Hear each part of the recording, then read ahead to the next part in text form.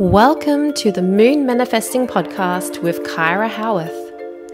Hi, I'm Kyra, business astrologer, moon manifesting mama, author, teacher, and mentor. I teach you how to harness the energy of the moon, stars, and cosmos so you can manifest your dreams and discover a deeper purpose to your life. Hey there, welcome back to the Moon Manifesting Podcast.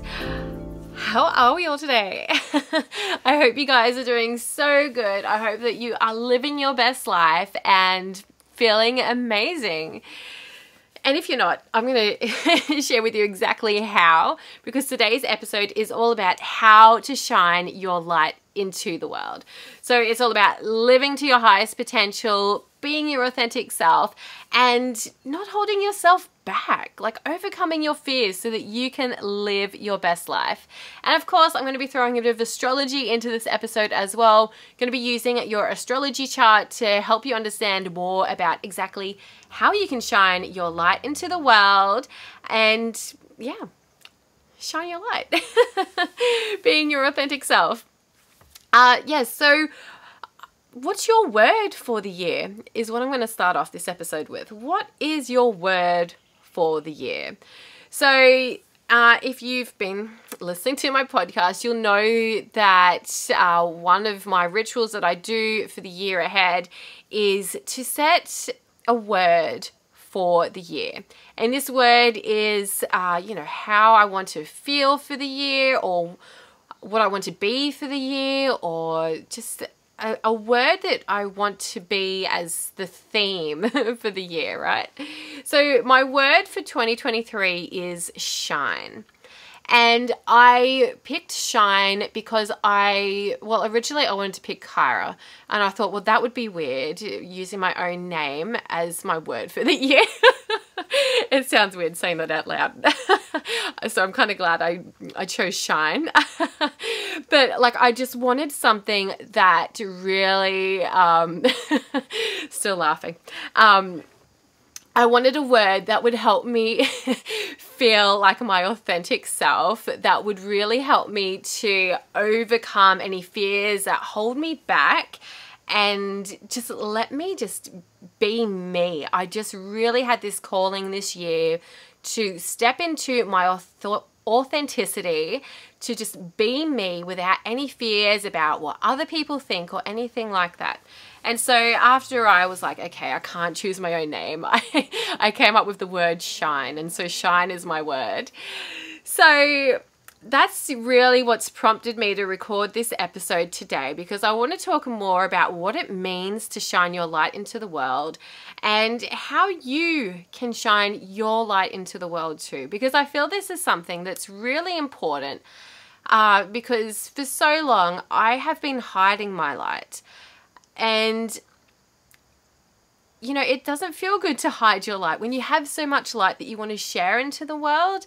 And so I kind of just got to this point where I was sick of holding myself back. So, yeah, that's what I'm going to be talking about today. How to overcome your fears, how to stop holding yourself back so that you can shine your light to your fullest potential. So let's start off by thinking about where you have been letting fear hold you back. Or maybe it's not even fear. Maybe you've just been holding yourself back from other reasons. It may not be fear. But fear, I think, is probably one of the most common reasons that we tend to hold ourselves back. Whether that's fear of what other people will think, maybe it's fear of failure, maybe, it's another fear that you have. So where have you been holding yourself back?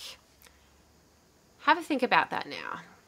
Maybe, it stopped you from taking that next step in your work. Maybe it stopped you from starting up your own business. Maybe it stopped you from speaking up in public situations or in social situations. Maybe you've been holding yourself back in your relationships. So have a think there about where that fear has been holding you back, or where you've just been holding yourself back if fear isn't applicable for you. And how has that stopped you from manifesting your best life? So where have you been holding yourself back, whether it's from fear or something else? How has that stopped you from showing up and manifesting the life that you truly want to manifest for yourself? So what we're looking for here is those blocks that maybe you haven't created, but these blocks that you have, and how they're stopping you from shining your light. So once we can find those blocks, we can begin to overcome those blocks. So once you find where that fear is holding you back, and you begin to see how that's holding you back, what that is stopping you from doing, like whether it's stopping you from being your best self or from manifesting what you truly want, or whether it's stopping you from speaking up and sharing your voice and your ideas. Whatever it is, let's find that block and let's begin to overcome it. So what if you knew that you couldn't fail? What if you knew that you could not fail? Think about that again. What if you knew you could not fail? How would that feel? Would that make you feel more confident about taking that big scary step that you've been holding yourself back from? Would that make you just do the thing rather than stopping yourself because you're afraid or you're scared? So what if you knew that you would be supported no matter what? What if you knew that, you could show up as your authentic self and you'd be supported?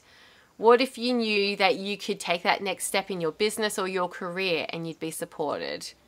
What if you knew that you could change everything about your life, but you would still be supported? How would that feel? What would you change? What would you do if you knew that you could not fail and that you'd be supported no matter what? So these are some really powerful questions, because it's removing that fear. It's removing those blocks that we were just talking about that have been holding us back. So what if you could remove those blocks, remove that fear, and trust that you are supported and trust that you cannot fail? How would you shine your light? What would you be doing differently? So some powerful questions for you right now, and I hope that this is starting to tick over some thoughts in your mind and you're beginning to think how your life could be different if you stopped holding yourself back and if you allowed yourself to shine to your fullest potential. So we're going to have a look at 3 specific things on your natal chart right now that will help you dial down into some ways that you can really shine your light to your fullest potential and bring more positivity into your life and feel confident about yourself and your unique gifts that you have to share with the world. So the first thing that we're going to look at on your natal chart, and if you don't already have your natal chart, by the way, you can get a free one online really quickly and easily. You can go to astro-charts.com, you can go to astro.com, or just Google it, free natal chart. Pull up your free natal chart, and yeah, let's get going. Or if you already have one, get it wherever it might be. And yeah, let's dive into these 3 things about shining your light. So number 1 is your sun sign. So you probably don't even need to look at your natal chart to know your sun sign. You probably know already what zodiac sign your sun is in, because you will probably just know, like, I'm a Gemini, or you're a Scorpio, or you're a Libra, or whatever it might be. You probably already know what your sun sign is. So the sun in astrology on your natal chart is all about your authentic self, the area of your life where you're meant to be shining your light. So wherever your sun is on your chart, whether that's, what house that's in and the zodiac sign that's in, this is going to tell you exactly how you're meant to be shining your light into the world.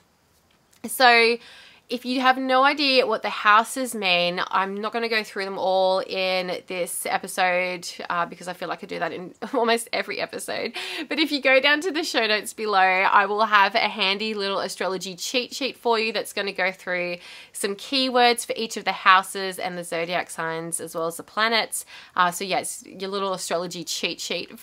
Keep it handy for future Moon Manifesting podcast episodes, okay? Because you know you're going to need it. So yeah, find your sun on your natal chart, find the house it's in, and find the zodiac sign it's in. So as an example here, my sun is in Gemini in my 8th house. So the zodiac sign is about like the flavor of the sun, I guess, and the houses represent the area of life. Okay, so there's these 12 areas of life that are represented by the 12 houses. So with my sun being in Gemini, then the flavor of my light, how I'm meant to shine my light, is about through talking, through sharing my ideas, through communication and connecting with others.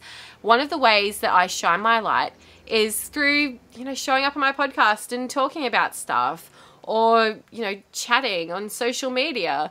But yeah, this is like literally how I'm meant to shine my light as a Gemini. Now, going a bit deeper into the houses, with my sun in Gemini in the 8th house, then I'm meant to shine my light into the world through sharing my ideas about the 8th house themes of the 8th house is like a taboo topic. So it's kind of like, about your fears.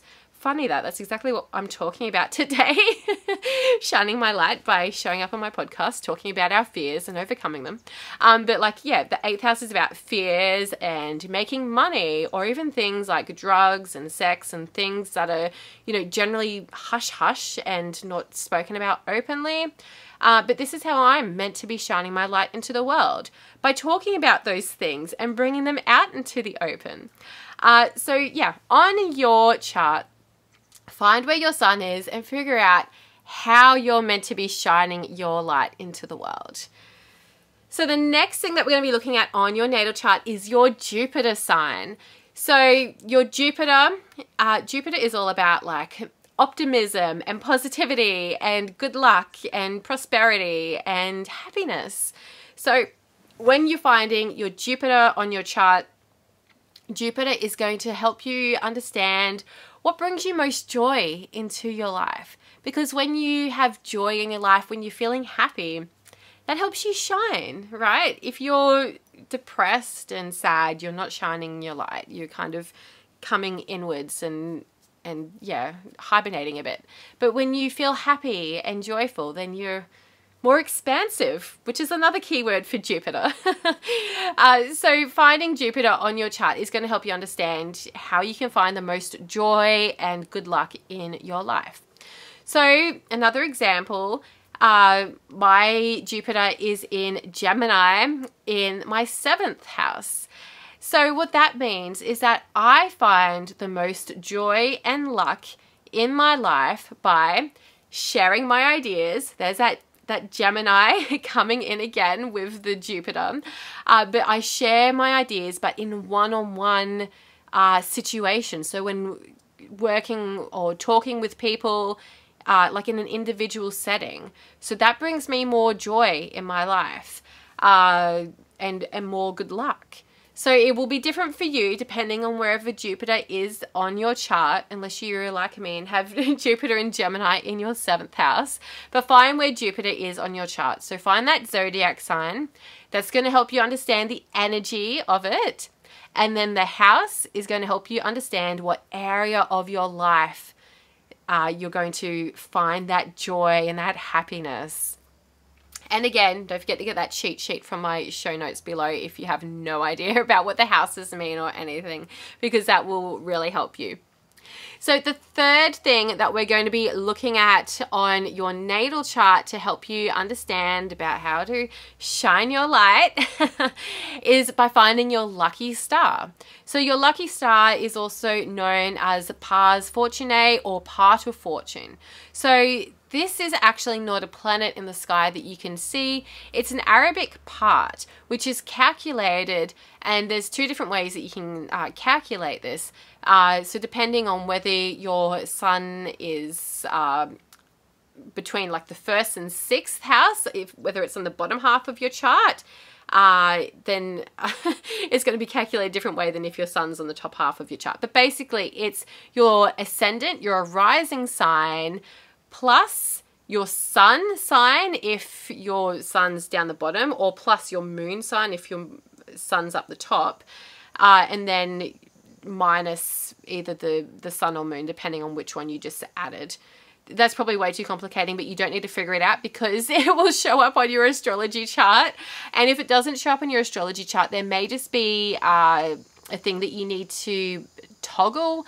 So when you go to astro.com to bring up your pars fortunae, you'll need to go to the extended chart selection, and there will be like, you'll scroll down and there'll be like, you know, asteroids and stuff that you can add in, and you'll find pars fortunae or part of fortune. But I'm pretty sure on astro.com it's pars fortunae.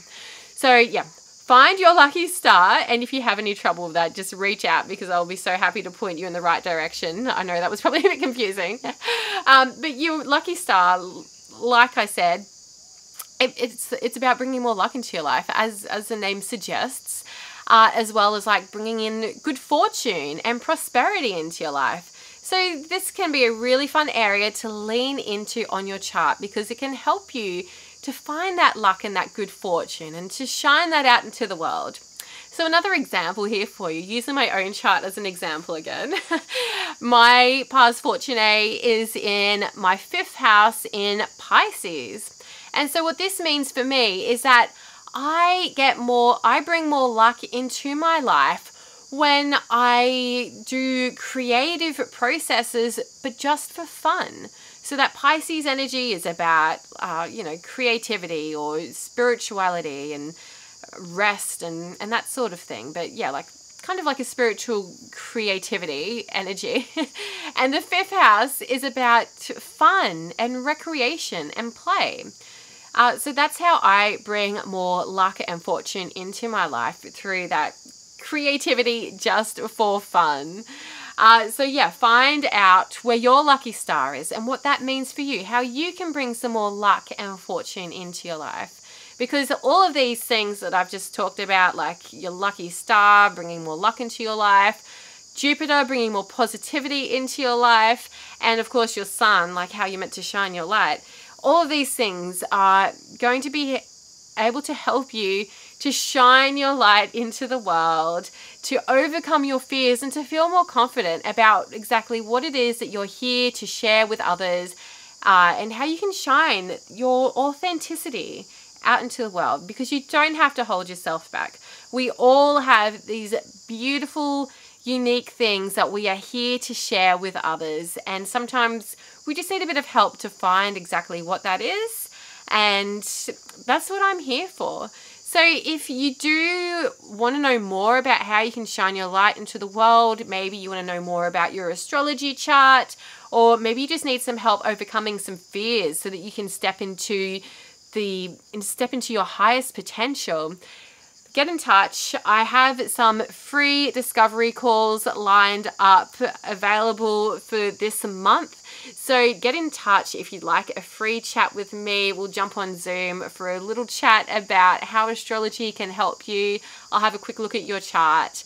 And yeah, I'd love to chat with you and connect with you, because that's that's what my Jupiter's all about, right? Like Gemini in the 7th house, it's about connecting with people in those one-on-one situations. So yeah, feel free to jump into the show notes below where you can book one of those free calls, because that's what I love doing. All right, I hope that this episode has been really informative and super helpful to help you shine your light. I hope that this episode has given you a boost of confidence and has helped you understand how you can shine your light Shine to your fullest potential. You don't have to hide. You don't have to hold yourself back. It is safe for you to shine your light out into the world. It is safe to be you. So until next time, stay magical, stay manifesting, and stay tuned. I'll speak with you very soon on the next episode of the Moon Manifesting Podcast. Bye for now. Thank you for listening to the Moon Manifesting Podcast. If you're wanting more moon magic, check out my book, Moon Manifesting. Download your free Moon Manifesting calendar or connect with me on social media. You can do all of that at kyrahowearth.com.au. Stay magical, stay manifesting, and stay tuned. I'll speak with you in the next episode.